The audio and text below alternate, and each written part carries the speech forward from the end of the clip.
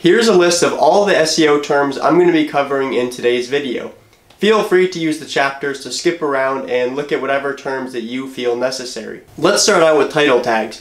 Title tags are on search result pages and they help companies describe what the page is actually about. This is very similar to a heading, which we're going to discuss next, but the only difference is that search result tags or title tags are only on the actual Google search results page and they describe what that page is all about. So headings are on the actual website page, and think of headings as like when you're reading a book, you have large headings that describe what the actual chapter is about, and then you have subheadings that talk about more specific detailed parts of the chapter. Now headings on websites rank from H1 to H6, meaning heading 1, heading 2, etc. And when you have the largest heading, H1, that's going to be the most broad descriptive categorization of the actual website content. Now as you move down, you're going to get more specific, and by the time you're at H6, you should be, talking about very specific details on the website page.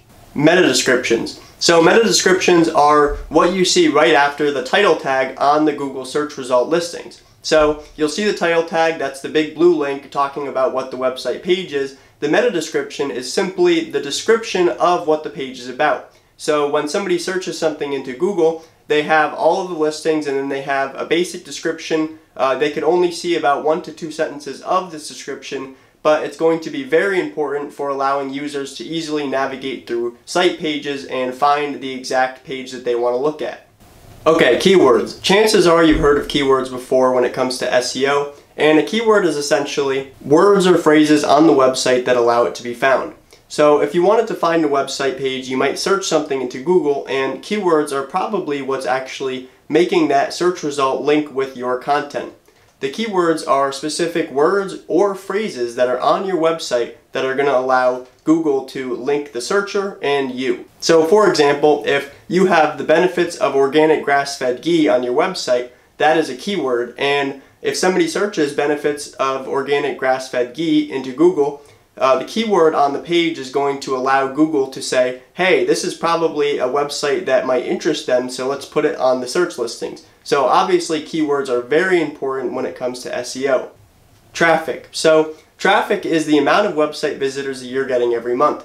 And this is one of the really important metrics that SEOs and web designers are looking at when they're trying to determine if a website's getting more leads, more traffic, more conversions. And this is so important because this is the amount of visitors that are actually making it to your site from Google. So there are two different types of traffic. There's paid traffic and organic traffic. SEOs focus on organic traffic, which is traffic that has come from not paid advertising. So not Google ads, not Facebook ads, nothing like that. It comes from simply people searching up certain keywords into Google and finding your website. That's organic traffic. Really quick, if you're liking the video, please leave me a thumbs up. I'd appreciate it a lot. And also subscribe to the channel for more web design and SEO content. Okay, links. Links are simple enough. They are those blue outline text on a website or on the internet that when you click it, it references you to another website. It brings you straight to that website, or it can even bring you to specific parts of different websites. Links can be in different forms. They can either be completely spelled out like the whole URL or the whole website link, or it can be linked through a button. Anything that simply when you click it, it brings you to another website page. Okay, so now backlinks. Backlinks are similar to links because they are links, but they're a specific type of link. So a backlink is when you reference another website and you actually point people from your website to their website. So you might be asking, why would you do this? And a good example of this could be talking about a recipe for something, and then you link to a website that talks about the recipe of that thing. Now, backlinks are really helpful when it comes to SEO campaigns because backlinks are going to essentially funnel traffic to your website if other people are backlinking to you. So you're going to hear SEOs talk a lot about backlinks, and it's very important for other websites to talk about your website, and you're going to have people consistently coming from those websites to visit your website. 301 redirects. So 301 redirects are a pretty technical part of web design, and they're very useful when you are migrating a site. And what that means is you're moving one website to a new website, and you redid your website, you're moving it all over. But the problem that comes when you move a website over is that the links sometimes change. And so you might be asking, if somebody linked to your website, or you have a link to your website, and then you switch it, that old link no longer works. That link is broken. And so this is where 301 redirects come in.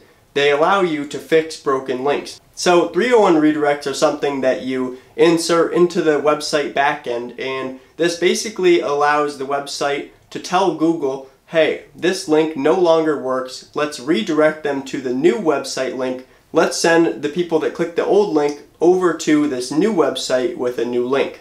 Okay, what's a sitemap? A sitemap is very simple. It's a list of all the URLs, all the website pages laid out in one document. So why might you need a sitemap? Well, it's good for your own purposes to have a list of all the pages on your website, but it's also really important for Google to have. And so Google can find this through indexing, which I just mentioned, but you can also submit it to them for faster indexing, faster version of Google looking at the sitemap. And it's important that Google has your sitemap because they want to know the whole structure of your website and the way that it's laid out so that they can better understand it and suggest it to people that are looking for the type of content you're providing. Okay, what's domain trust and authority?